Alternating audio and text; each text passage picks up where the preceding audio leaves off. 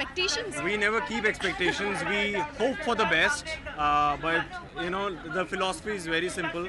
You lead a simple life with no expectations, you'll be more happy. So she's nominated, I believe.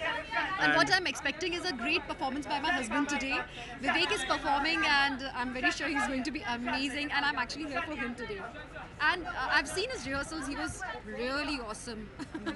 I think it's just the love that we've been receiving. We've not done anything extraordinary and we are extremely humbled is all we can say. We just love each other, we love our fans, our followers, our loved ones. They are there standing by our side. That's like a blessing for us. So my costume is designed by Parini. She's a very dear friend of mine, and I love her costumes.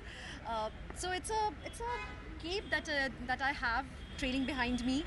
It's a trail dress with lots of sequence work, and it's a drop shoulder dress, as you can see. And I love it. Yes, my dress is actually designed by a friend of mine. My dress? What am I talking about? My suit. Yes,